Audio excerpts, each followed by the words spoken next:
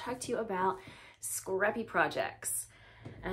We as knitters always end up with scrap yarn. Well, occasionally you might play yarn chicken. Let's face it, more often than not, what you end up with are leftovers because the project doesn't use all of that last skein of yarn. And if you're like me, those scraps just tend to gather dust. I never know what to do with them. And it can be disappointing because some of those yarns are really nice yarns that you just don't have enough left for a full thing, but you have enough left to do something with. You're just not sure what.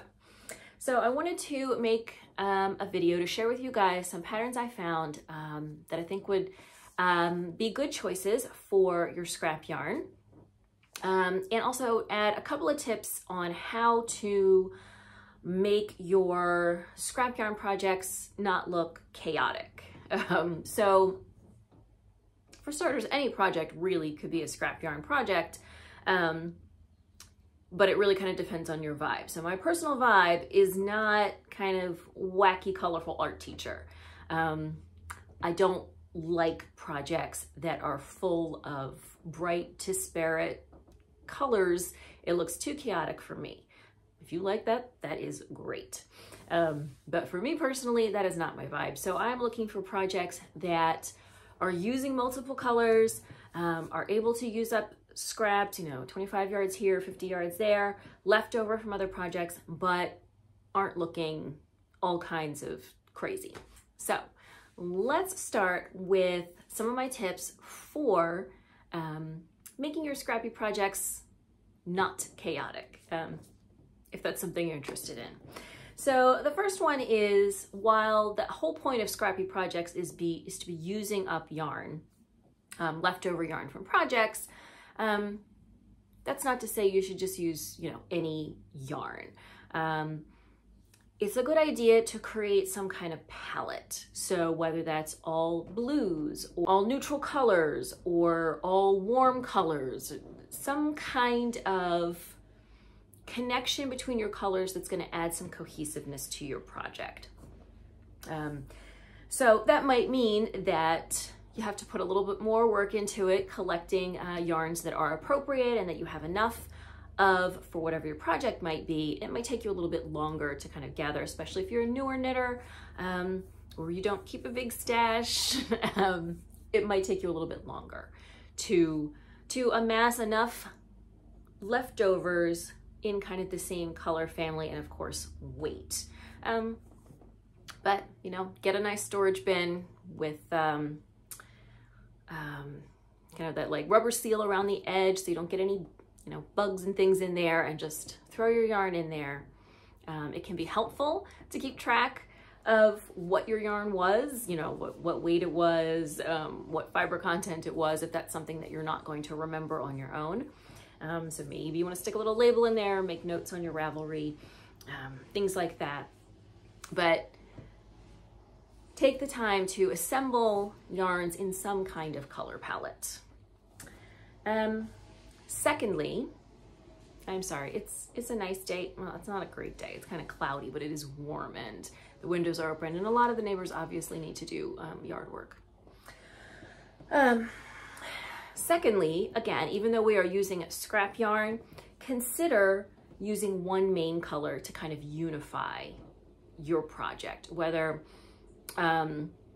that's a color that matches one of your scrap yarns, or maybe you get like a neutral, a black or a white, just to kind of bring things together. Having one main color that is repeating throughout your project can really help give it some cohesiveness when you're bringing in all of these different colors. And a few of the projects, the patterns I'm going to show you, are definitely using that method. Third, I really recommend keeping your scrappy projects for accessories and not sweaters. Again, unless that's your vibe, because if you have a sweater that's just full of a bajillion colors, it gets really hard to coordinate with the rest of your clothing. That's not a rule across the board. I am going to show you one sweater that I think would be nice using your scrap yarn, but it does have sort of that unifying main color use throughout. But in general, especially the more chaotic your project is, the better idea it is to keep, to use it as an accessory and not a main, a center focal piece of your outfit, because it just makes coordination really hard if you've got a bajillion million colors. But it's much easier to do if you just, you got kind of a wacky hat, or, especially really fun, wacky socks. And then lastly, the more chaotic your colors are, the simpler your stitch patterns should be. So if you've already got a lot of color stuff going on, maybe it's not also the time for cables or really intricate lace. Stitch patterns I do recommend that aren't just plain stockinette or garter stitch, although that's, certainly fine if you want to do the stripes. Slip stitch patterns that carry one yarn over another, especially when you are using a main color yarn, can really be a nice way to add some interest to your project, to keep you interested in knitting it, but to keep the colors from interfering with the stitch patterns. It tends to work very well. Having one color, work over the other color, you get some visual interest from the pattern that it's created, but it's still it's still visible. It's not just like a insane cacophony of colors and stitches and not even able to interpret what you're actually looking at. So generally speaking, you kind of want to keep your stitching simple when you are working with multiple colors. All right, so those are my tips for kind of dialing down the chaos of your scrappy projects. And now I'm going to show you guys 8 patterns that I think would be great for your leftover yarn. So again, what I'm talking about here are not necessarily small projects to use small bits of yarn, but projects that are using multiple colors of yarn so that you can combine a bunch of your scraps that are generally speaking too small for any one project together. And I will be popping photos in here as we speak. And all of the details, pattern names and designer names and links to Ravelry will be in the description box down below. So this first one actually is a relatively small project, and this is the Scrappy Scrunchie. So if you have long hair, no doubt you love a good scrunchie, and this is just a really clever way to bring together a bunch of colors and make them look great together. So this case you are using, she has 2 variations. So this, again, is called the Scrappy Scrunchie. It is by Megan Garland. It is $2, and it uses worsted weight yarn. So the total yardage for a scrunchie is only 90 yards. And she has Slightly Scrappy and Super Scrappy. So Slightly Scrappy combines a solid with your scrap yarn to make it a little bit more cohesive, as I was saying. And Super Scrappy is just all scraps and looks a little more chaotic, but it's a scrunchie, so it doesn't matter that much. So it looks like it does involve a color work chart. You will be knitting in the round. I'm going to click on the webpage because it says there may be a free version on her blog. Let's see. Yes, so you can get an ad-free version for $2, or you can hop over to her blog if you feel like navigating a blog and knit it for free. It's $2. Give her some pocket money. Let's see. So, as I said, the total yardage is about 90 yards. You're gonna need a US 9 needle and a hair tie to presumably put in the middle of the scrunchie to make it scrunch. And she provides a color work chart for you. It is very simple. It is, even if you've never done color work before, it's no long repeats. It's a very simple color work chart. So definitely that's something you could tackle. I just think this is a really cute project.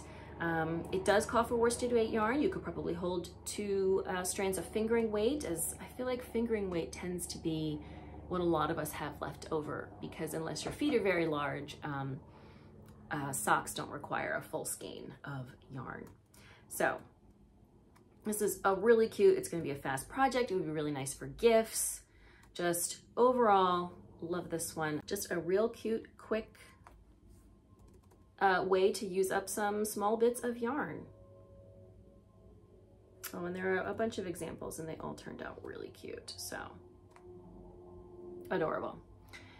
So as I said, that actually is a very small project, but some of the rest of these are a little bit larger. All right, so let's jump into the hats. As I said, there are 3 of them. This one is probably the most well-known, although you might know the sweater, which would also perhaps be a good choice. The sweater for me is a little chaotic. For you, it might be fine. So this is the sea glass hat. This is a pattern by Wool and Pine. So they also have a sea glass sweater. It uses fingering weight yarn. The pattern includes 1, 2, 3, 4, 5, 6, 7, 8 hat sizes. So it's sized for the whole family, newborn to adult large. And it is free. So it is a simple 1x1 color work, kind of like the scrappy scrunchie that we just saw. And to get it, you just have to sign up for their newsletter. The total yardage is, well, it doesn't say a total yardage, it says a total weight. So you're gonna need 22 to 44 grams of fingering weight yarn. A full skein of fingering weight yarn is about 100 grams usually, so a quarter to less than a half of a skein of fingering weight yarn. It includes a bunch of video tutorials, including choosing your colors, swatching for gauge, how to do colorwork English style, and magic knot, which I believe is a way to join your yarn. So yes, discover the simplicity of 1x1 color work that allows for playful color mixing without the hassle of weaving in ends. You're gonna use fingering scraps, mix and match. It looks like you probably could, if you really wanted to, incorporate a single main color to make this a little bit more cohesive. But I do think if you kind of settle on like a color palette, like some, you know, reds and oranges and browns, or blues and purples and pinks, it's gonna give it a cohesive look that way. And it is knit in the traditional hat style, so from the brim up to the crown. So a couple other samples have, you know, like a solid color being used for the brim. You can add a pom-pom. So it looks like overall just a really flexible pattern, a really simple color work, you know, 1x1. And a great way to use up scraps of your fingering weight yarn left over from your socks. And the baby in the picture is just really cute. So there are 826 projects of this. So if you want to see examples of how other people have done it, there are plenty on Ravelry to check out. And again, it's free. You have to just sign up for their newsletter. So as I said, they also have a sea glass tee and a sea glass sweater. For me, those are a bit too much, but I do think that the hat is really adorable. And again, with 8 sizes, this is another thing that maybe is going to make a really nice gift. And you could, you know, make a whole bunch of them and they would end up looking so different because you've used all the colors. And then, you know, gift them to everybody for Christmas. So, Sea Glass Hat by Wool and Pine. All right, this next hat, this is interesting. So it's called the Hidden Scraps Beanie. And it uses fingering weight yarn held double. And it is worked in such a way that when you fold up the brim, you are covering up one chunk of fabric, and you can use anything there. Any color, you know, it's chaotic, you need some yarn, but it's, you can't figure out what to do with it, it's going to be covered up when you fold up the hat. So I think that's really creative. So the Hidden Scraps Beanie is a warm and cozy ribbed hat. This hat is made from fingering weight yarn held double for deliciously dense fabric, and the double folded brim is triple thick for extra warm. This design was created to make the most out of single skeins. All sizes can be knit from 100 grams or less. Scrap yarn is cleverly hidden away to become invisible when worn.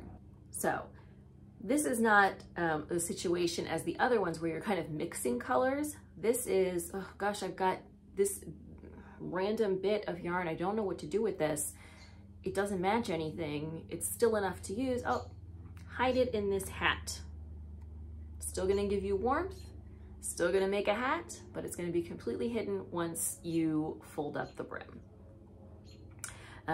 And it's also interesting because since you're holding fingering weight yarn double, you can mix a couple of colors there as well from your scrap bin, from your leftovers from socks bin. So this is only $4.50 and it includes 5 sizes. So from baby to adult large, and it's worked on US 4 needles. You need up to 100 grams of your fingering weight main color, but again, that's being held double. And so you may have 50 and 50. And then somewhere between 40 and 70 grams of that scrap yarn that's going to be hidden inside.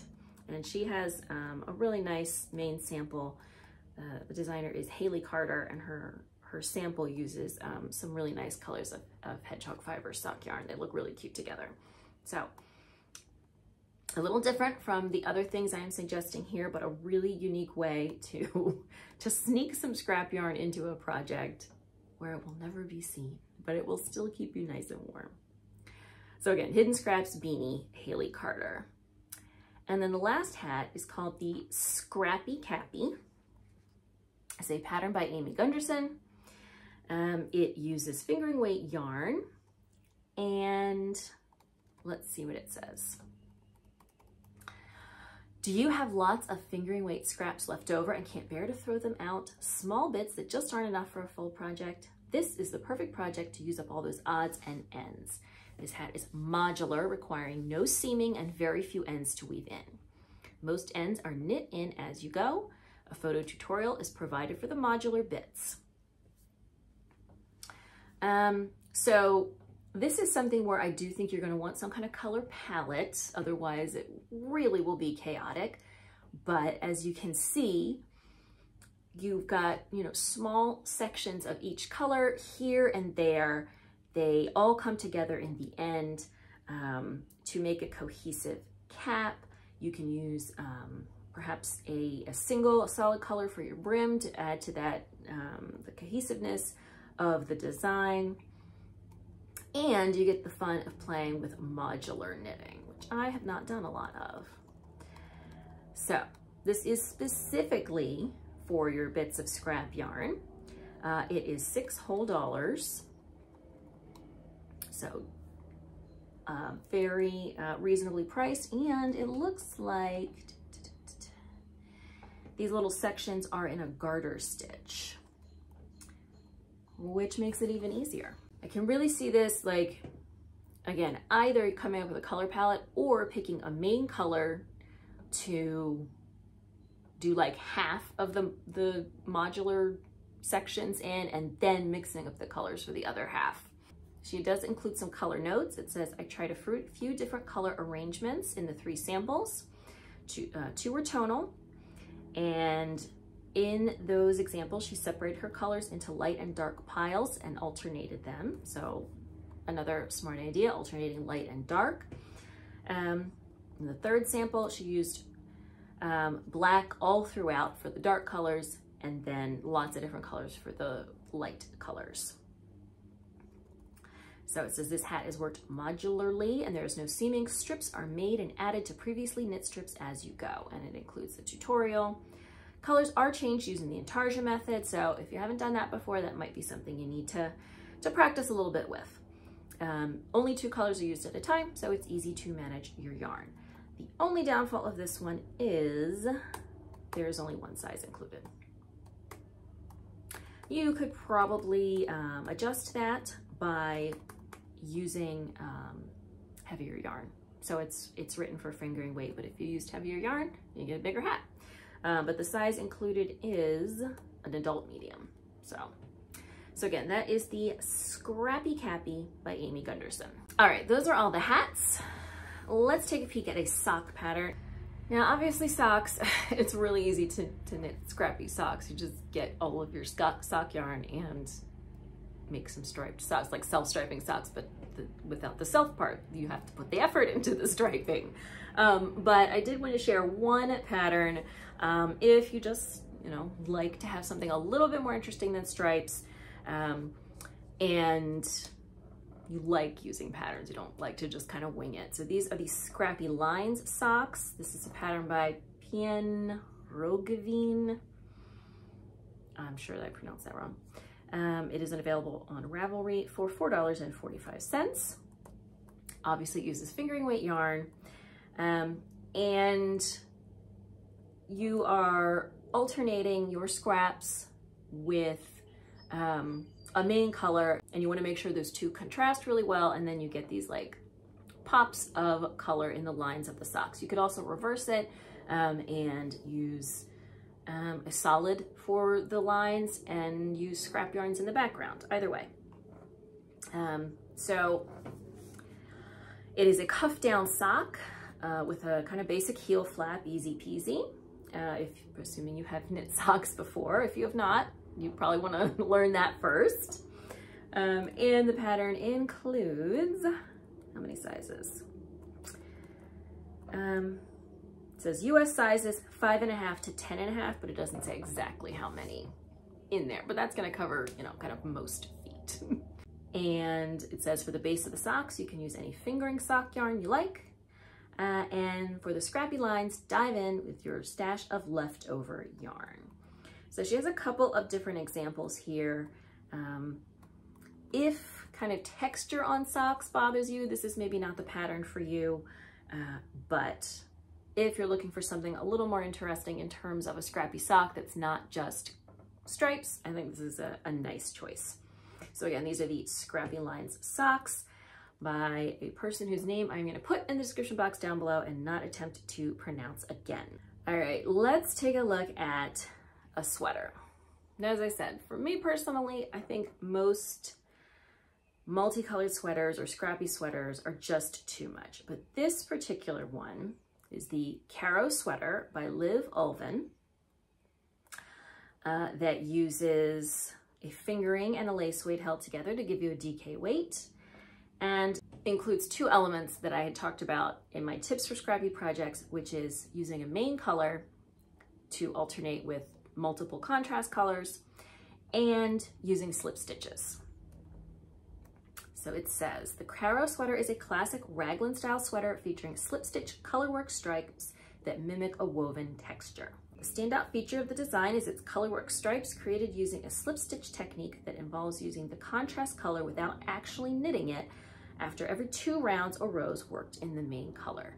So most of the samples here are shown in 2 colors,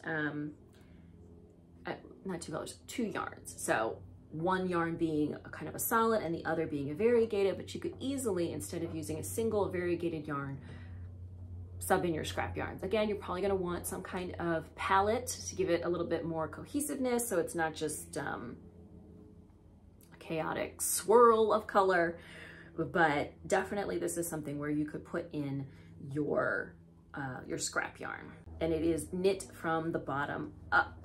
It includes 9 sizes. As it says, the recommended yarn is the Wool Dreamers Manchalope, which comes in a lot of nice neutral shades, which is probably one of the reasons this looks so neat and tidy. So there are 17 sample projects, which is not a ton. There are a number of people here who used other yarns, not the Manchalopes. I think this is a really nice way to sort of combine that sort of combines a couple of the elements I talked about in giving you a sweater that could use up scrap yarn, but still be cohesive. You may have to, and this is of course what swatching is for, play around a little bit with your colors and see how it's going to turn out. Again, you probably want to use a single main color, but you can really bust through some scraps with that contrast color element. So this again is the Caro sweater by Liv Olven, and it is available for $9.46. All right, next project I'm going to talk about is a blanket. I am not a big blanket knitter. I did recently do a video, no, it's switched, it's over here now, about some blanket patterns that I would be interested in trying.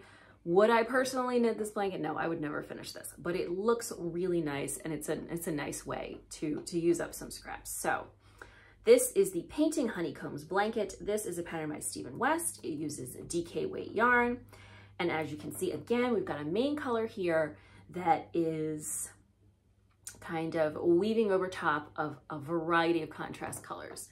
So you get your one main color, you pull in your yarn scraps for all of these contrast colors. It says this blanket is filled with color opportunities. As you knit the small baby size blanket or large blanket for your couch, one color DK weight yarn frames several color pops. The baby blanket features 5 color pops and the large size features 8 with a slip stitch technique. And of course, you can use as many or as few colors as you like. So it does come in 2 sizes. You've got a baby blanket and a large size throw blanket. It is DK weight yarn. So if you wanted to use exactly 8 colors, you would need 225 yards of each. And they do repeat. So you don't have to do that. You could just use a bajillion colors, as many as you wanted. And if you bring in this solid main color, especially because this is a blanket where you're not trying to, coordinate it with your clothes or anything, you can be as, controlled chaos. You can use as many colors as you want. Okay, so all of the main color stuff that you're seeing is done in garter stitch, and then the contrast colors that are in the background are a stockinette stitch. So you've got contrasting colors, and you also have contrasting textures. I just think this looks really cute if you are in the market for a blanket project. Again, maybe, having some kind of palette instead of just total chaos might help make this a little bit more unifying for your home. But since you don't have to coordinate this with your clothes or anything, I think it's maybe a nice opportunity to be a little bit more experimental with color than you might normally be. So you can buy his whole book, Painting Honeycombs, for $33, which includes 11 patterns, or you can just buy this pattern for $7.79 on Ravelry. Again, this is Painting Honeycombs blanket, Stephen West. All right, and then the last project I'm going to show you is a shawl, and it is mine. So this is the Ticket to Anywhere shawl. I am sorry I don't actually have it here to show you. It is with the yarn companies that I designed this for a couple of years ago. So I published this back in June 2020 for Fiber Art Studio Tour, which are 3 or 4 yarn studios here in Maryland that have an event where you can visit their studios, and they specifically wanted a shawl designed for mini skeins. Mini skeins is basically the same thing as leftover yarn. So as I said, this is called Ticket to Anywhere. It uses fingering weight yarn. And as I said, it was specifically designed for mini skeins. You could definitely instead pull in one main color to combine with leftovers.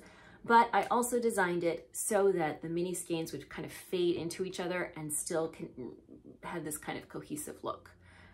Even though the colors themselves are rather, it goes everything from brown to bright green. There's some grays in here. But each section of stitch patterns, and it's a lot of slip stitch patterns in here, each section is to blend into the next section. So you still get a sense of cohesiveness, even with lots of colors. So overall, this uses about 1,000 yards. So when I made this, I used 6 100-yard mini skeins that were in neutral shades and 4 100-yard mini skeins that were in bright colors. You can do, whatever you want. As I said, if you wanted to do one main color, you would need about 600 yards of that. You could use two kind of very similar main colors and then add in these pops of color. A lot of opportunities to play with color here and still get a pretty cohesive looking shot in the end. It is worked on a US 5. It has some, you do need to be able to read charts because it has a whole bunch of kind of different stitch patterns. And again, a lot of them are slip stitch patterns. So you're carrying one color over the other, which is giving it this dimension and helping to help everything kind of fade into each other. But because there are so many, everything is charted, but it is broken up into smaller charts, not like one giant chart. And this is available on Ravelry or Payhip for $9. As I said, unfortunately, I don't have this. It is still, if you go to Maryland Sheep and Wool, you may find this hanging in a booth at Avalon Springs Farms. She usually vends at Maryland Sheep and Wool, so she may be the one that still has this, and you may get to take a peek at it there if you're looking for it. But great project for leftover sock yarns. So again, ticket to anywhere. All right, so those are my suggestions for you if you are looking for scrap yarn patterns that use lots of colors but are not chaotic. If you decide to knit any of them, please let me know. I would love to hear about how your project went. Thank you so much for joining me for this video. I hope you found it useful and informative. If you did, I hope you will give it a thumbs up. Don't forget to subscribe to the channel. New videos about knitting every Saturday. If you're looking for me on social media, you can find me on Instagram and Ravelry as Media Peruana, and I will see you next time.